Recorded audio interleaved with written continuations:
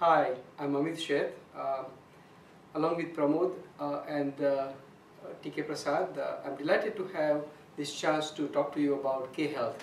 It's our system for proactive, personalized, actionable information for better healthcare. You see, for many years, doctors used to take external observations and help identify any disease or any problems that patient was facing.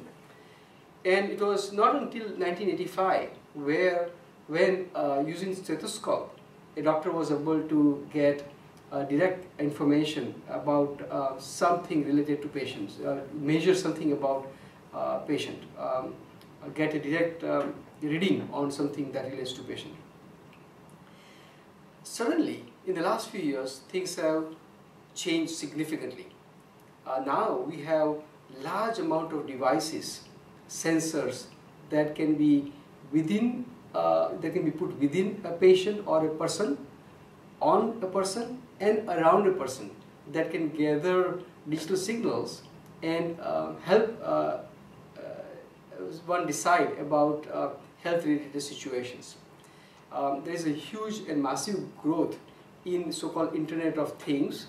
These are the devices, sensors that collect the information and convey it over the Internet. And there are all kinds of estimates that talk about billions of such devices deployed.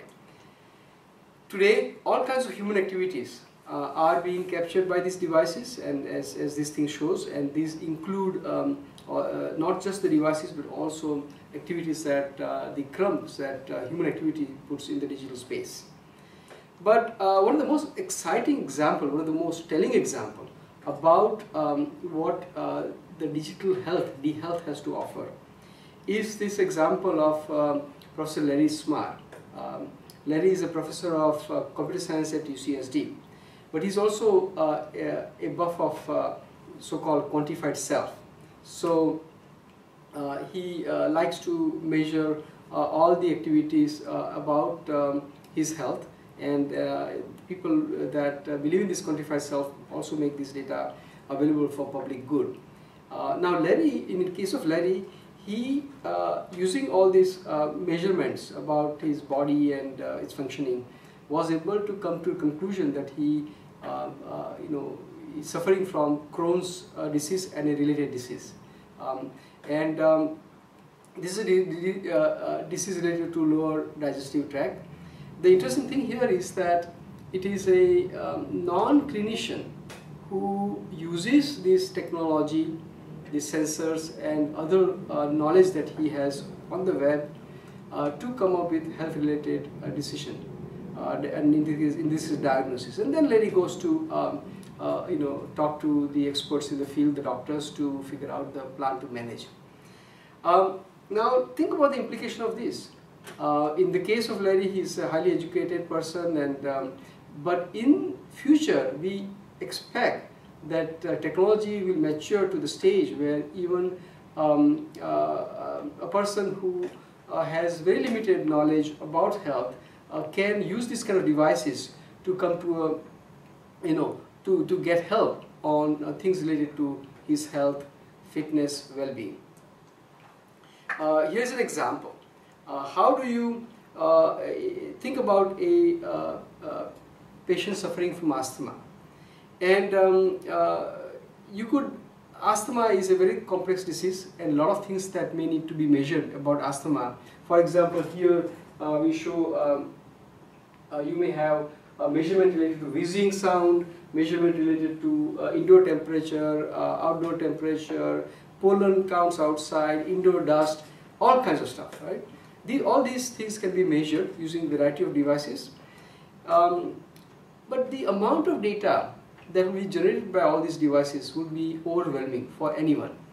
And this data will be heterogeneous, coming from different devices. Typically, all this data goes to the applications sold by those device manufacturers. And it will be very hard to really make any sense out of it. What is really needed is to convert all this data into something that is actionable. So we call this actionable information, something that is meaningful to taking care of your health decisions. Right? So for example, if it is possible for the system to tell you that indeed close the windows during the day to avoid carbon monoxide in gush, so that you would have lesser chance of having asthma at night. This will be highly meaningful. This is actionable. This is something that matters for human decision making. I call that computing for human experience, improving computing for using computing for improving human experience. So essentially what you want is not the data but actionable information. So we have developed this kHealth system. It stands for Knowledge Enabled Healthcare, and we have 4 current use cases for the kHealth technology. The first has been ADHF, reducing readmission of people suffering from acute decompensated heart failure, people who are discharged from hospital. The second one is asthma in children. The third is patients who had GI surgery, and the fourth is patients with dementia. So there is a brief video that gives an information about this thing. Let's see if we can get for some time. And the idea here is that how can technology assist in addressing some of the health challenges. My name is Amit, Sheth. I am a professor of computer science and engineering at Nexus Ohio Eminent Scholar at Wright State University. The knowledge-enabled techniques, and particularly what we call semantic web techniques. So NOIS is probably the largest academic group in the United States in semantic web research. So these techniques, semantic techniques, enabled by background knowledge and other traditional techniques like machine learning and NLP, natural language processing, they are playing a very important role in being able to make sense out of all that data being created. Among the things that we noticed we could do well and uniquely is to use low-cost sensors, computations on the mobile phone, and making the health-related decisions. For example, how much risk you have for the onset of a disease right on the mobile phone. Everything is done within the control of the patient, so you avoid the privacy and security issues that come with the health data. We are working with Dr. Shalini Forvis, who is a pediatrician but an expert also in children's asthma. So she is giving us the medical knowledge, and we have developed this application that runs on mobile phone that uses a whole bunch of sensors, as well as some of the data on the web. For example, what is the pollen today, what is the smog level today, in-house humidity and temperature, patient's own situation like wheezing. All these are collected, and then the system automatically analyzes these things and tries to warn if the chances of asthma has increased. So we are talking about data to information to meaning, and we get to the meaning.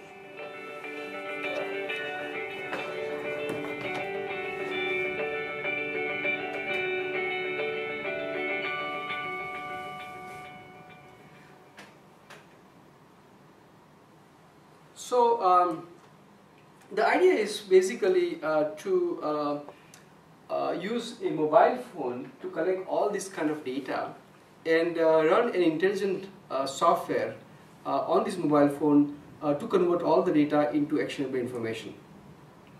So kHealth is a knowledge-based approach or application for patient-centric healthcare that exploits web-based tools and social media, mobile phone technology and wireless sensors, and it synthesizes personalized actions from all those heterogeneous health-related data. It can be for disease prevention and treatment, it can be for health, fitness and well-being. An example of kHealth deployment for ADHF is shown here, where you have heart rate monitor, you have blood pressure, you have scale. All these use Bluetooth to connect to the mobile phone and the application running on mobile phone, which then use intelligent processing of this data to help reduce the readmission of ADHF patients. Or similarly for, this is a kit that we have for asthma, where you have this nitrous oxide you saw and other things that you saw in the video. So the point here is that you have huge amount of potential health related data, and and you want to really make decisions from that.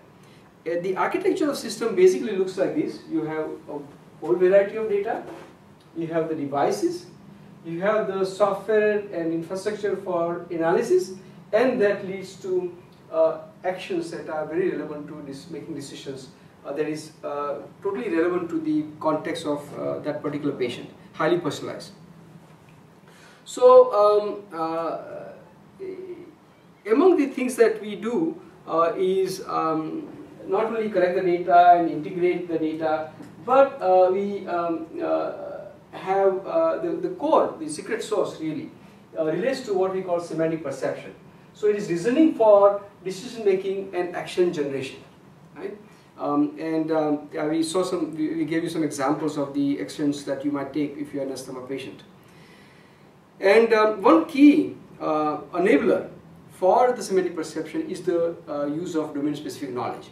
So, for example, this is the protocol that the doctors use to manage asthma in a patient, and it has two aspects: asthma control level and severity level of asthma. So, if you have asthma that is not well controlled and might persist in asthma, then you would give that patient medium inhaled corticosteroid. This knowledge essentially is used to develop the ontology that semantic perception uses. And the point then is that at the end of the all this processing, what you want is to know how controlled is my asthma, or how vulnerable is my control level today. So, for example, if there is a significant increase in pollen count outside, and you are vulnerable to the increased pollen count, then you want the system to give you the information that you are vulnerable to this higher pollen count. From a processing perspective then, what happens is that you collect all the data. The data is in all heterogeneous form and they arrive at different points of time. The important thing is to convert all the data into somewhat of a uniform form, and there are a lot of applications that do semantic annotation. So here you are doing health signal extraction, which means that you are annotating this data with regards to the medical concepts. These are the concepts that are described in the ontology with and the background knowledge with the help of expert guidance. Right? And when all that annotation is done and then you do computation on it, then you get the actionable information. Semantic web technologies are critical in developing these kind of solutions. So we used W3C's semantic sensor networking framework that we were heavily involved in. Here's a detailed example or rather a diagram of the SSN ontology. I won't describe it in detail. Now, while the ontology allows you to describe the health-related data, in our case health-related data, into certain uniform form and describe the annotations, create the annotation of the data, what really needs to be done is to convert this massive amount of data into few actionable informations, right? So you want to, even though the data may grow very fast, you want to human capacity to think and decide and take action is not growing any faster. Our brain capacity is not growing any faster.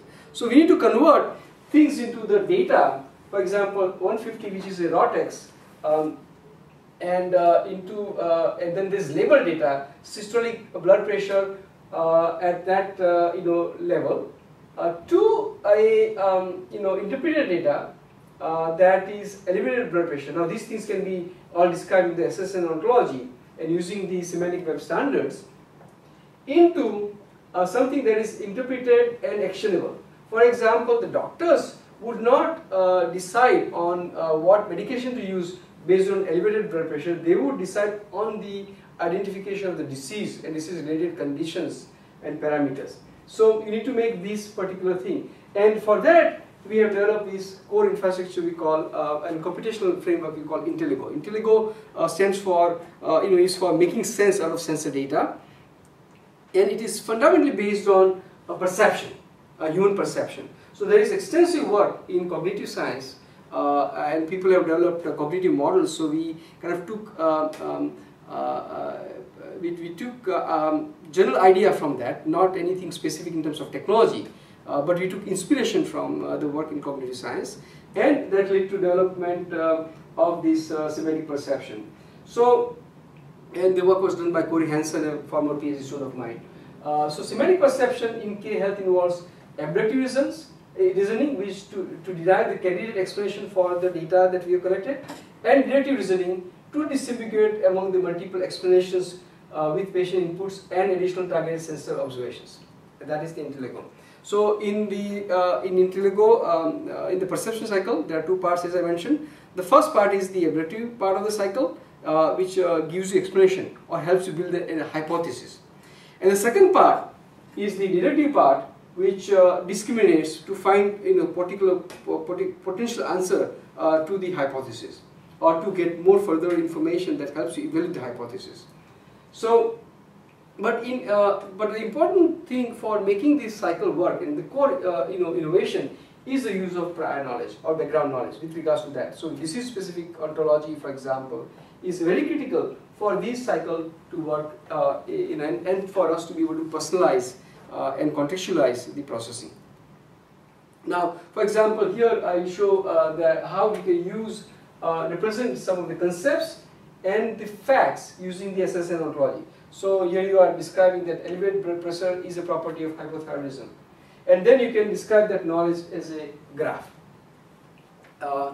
Similarly, you can describe other domains also, and then you have a in the reasoning process you have explanation, you have discrimination, and for example here based on the elevated blood pressure, it could be any one of these things, but when you get clammy skin, then you can discriminate and say it is likely because of hypothyroidism. So the system looks for the relevant sensor data from relevant sensors to discriminate and to come up with understanding of the health-related situation. Semantic perception, basically what it does is to map low-level sensor values to coarse-grained abstract values, for example something like this to high BP, and it extracts signals from high-level human comprehensible features from low-level sensor data. For example, in the case of Parkinson's disease, to help you identify your unsteady walk, potential for fall, slurred speech, and things of that nature by analysis of signals. Now, when we try to build this solution using OWL-based reasoner, it quickly blew up because of the high complexity of processing, and especially when you try to do that on a mobile phone. You just don't have a lot of resources. So you can send that data on the cloud computing. We didn't want to do that because we want to keep all the processing local and under the control of the patient. And the patient can decide whether he or she wants to send the data or not. So for that we develop what we call intelligence at edge. In this particular case, we are able to downscale the semantic processing on each of the devices, right? And for that we develop a bit vector based processing, bit vector based encoding and their operators. We had a paper in ISWC 2012 that describes that in detail, and it allowed us to go from system that would have algorithm that would have polynomial, that would have high complexity to polynomial to a linear time frame, or something that took us minutes into milliseconds, and something that took us, that could only process tens of nodes into thousands of nodes. Right? So fundamentally, then we are able to do three things. We are able to translate low-level data into high-level knowledge. We are use of prior knowledge was key to the core of this computational paradigm we call semantic perception, and that we are able to do this computation on mobile phone. So we had a combination of D-health, M-health, all in the context of knowledge-based processing we call kHealth. Thank you.